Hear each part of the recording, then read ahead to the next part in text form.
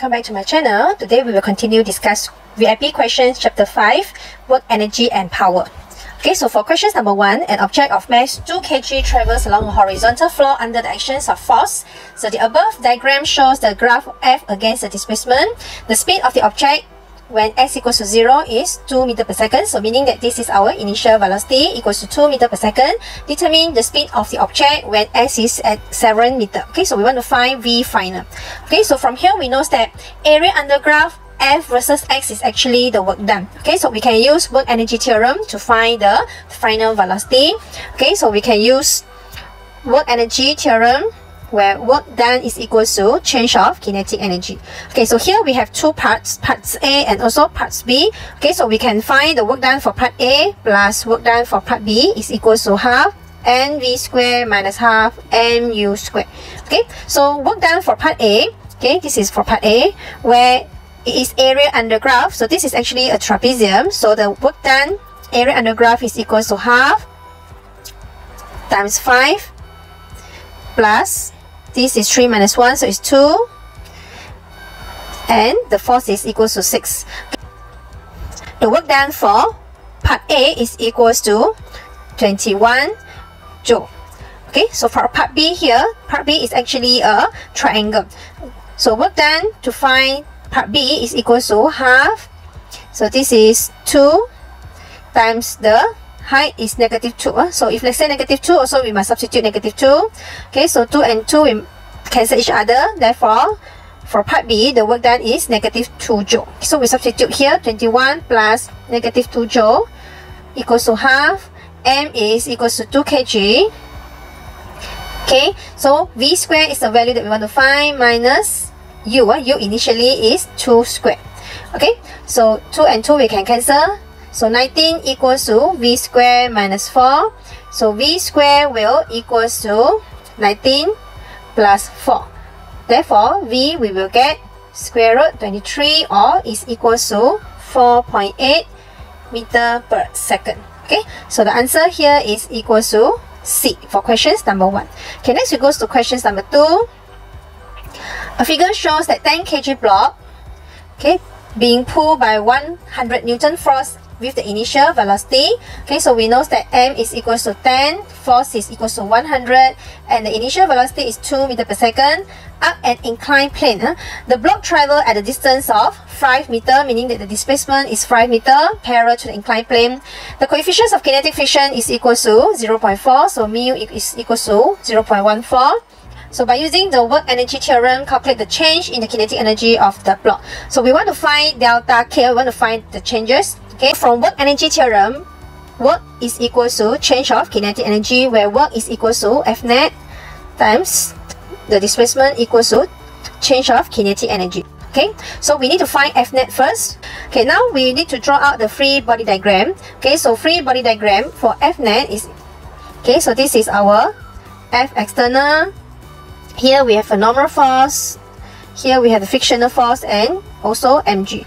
Okay, so we can resolve mg into x and y component, where here mg is equal to, because here is 25, so it's mg cos 25, and also we can resolve mg into x component, where it's equal to mg sin 25. Okay, so this is the motion is going upward.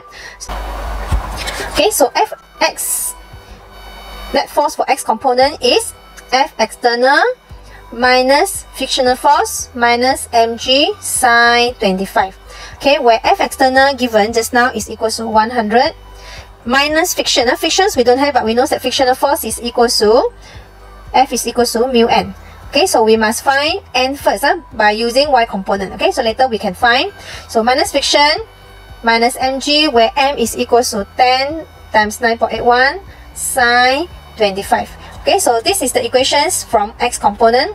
Okay, next we go to y component, where we want to find n, the normal force. Okay, so y component is equal to 0. Therefore, y component is normal force minus mg cos 25 is equal to 0. So therefore, the normal force is actually equal to mg cos 25. Okay, so you substitute the value, you will get 88.91 Newton. Okay, so you substitute here, mu is equals to 0.14 and the normal force is 88.19.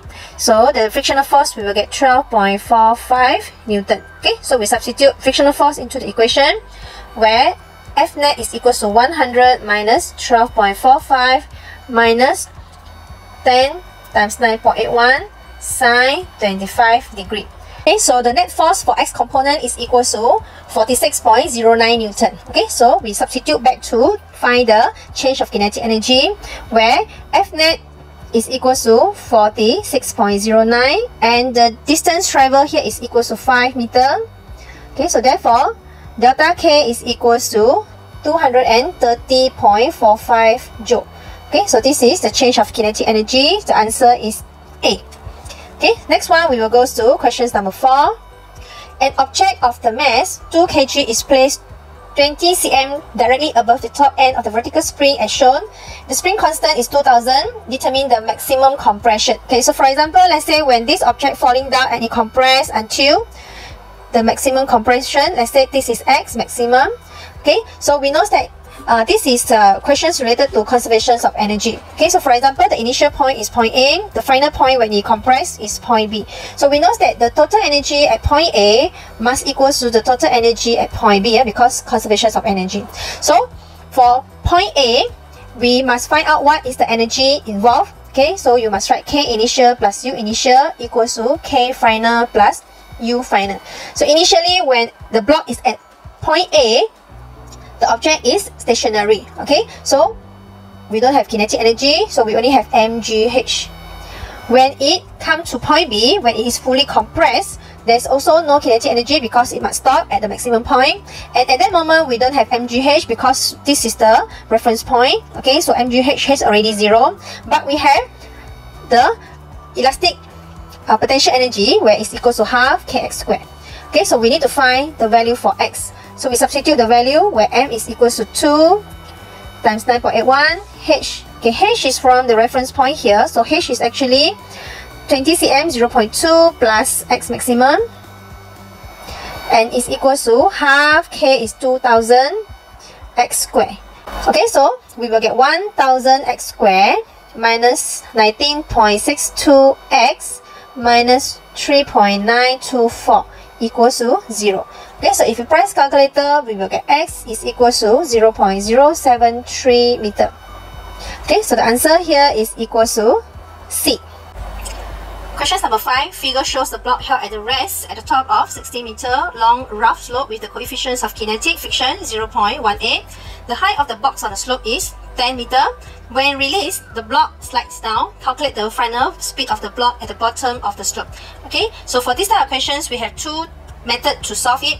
The first one, we can use the work energy theorem, or the second one, we can use conservation of energy. Okay, so I will show you the first step where we use work done equals to change of kinetic energy. Okay, so work done is equals to F net times the distance traveled equals to half m v square minus u square. Okay, so you must find what is the value for F net first. So we need to draw the free body diagram. So based on this diagram, here we have mg, we have the normal force, and also we have the frictional force. So since the object is slide down, so the frictional force is opposite. Okay, so we're adding upward. So resolve mg we will get mg cos theta and also mg sin theta. For x component, the net force for x component is equal to mg sin theta minus friction. So we substitute into the equations where mg is equal to m we don't know, g is 9.81, and the angle here we know that we can use sin theta equals to 10 over 16.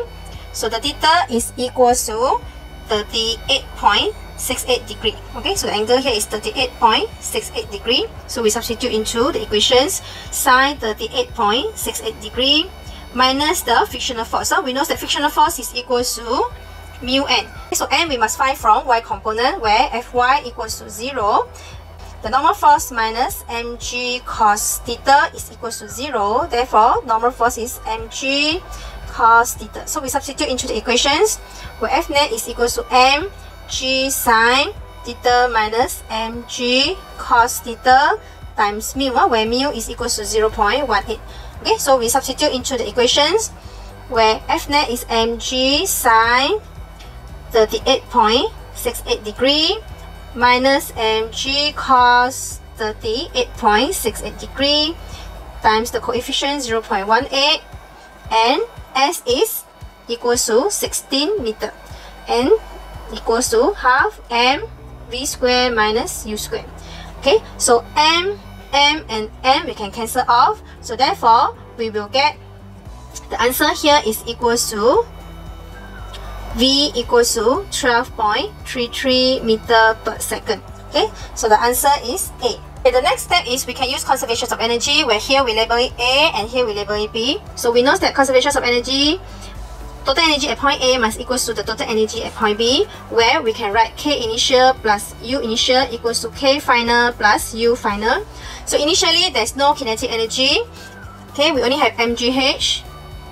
And here, because there is a friction, so we need to plus the work done to overcome the friction. Okay, so we must plus frictional force times the distance cos 180 degree. Okay, and when you reach B, the kinetic energy is half mv square, and at that moment there is no more potential energy because already reached the bottom.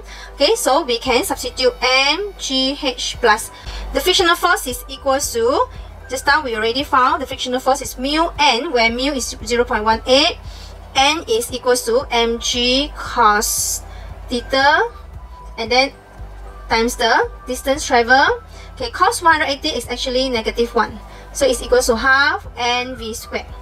Okay, so m and n they can cancel. Finally, 9.81 h is equals to 10 minus 0.18, g is 9.81 cos 38.68 degree times the distance traveled 16 is equals to half v squared. Okay, so our v similar, you will get 12.33 meter per second. Okay, so you will get the same answer. Okay, next question is a 220 kg motorcycle accelerate uniformly from the rest. So u equals to 0 and v equals to 30 meter per second in 6 seconds. Calculate the instantaneous power. So we know that instantaneous power is equals to Fv. Okay, so F is equals to ma, and v we must find what is the value v when t equals to 4 seconds. Okay, so from here we know that when t equals to 0, u is equals to 0. When t equals to 6 seconds, v is equals to 30 meter per second. But we want to find the velocity when t is equals to 4 seconds. Okay, so we need to find the acceleration first, because we know that along this journey, acceleration is constant. Okay, so we find the acceleration first, where we use t equals to 0 until t equals to 6 seconds. V equals to u plus at, where v at 6 seconds is 30, u is 0, accelerations times t is 6 seconds. So we know that accelerations is actually equals to 5 meter per second squared.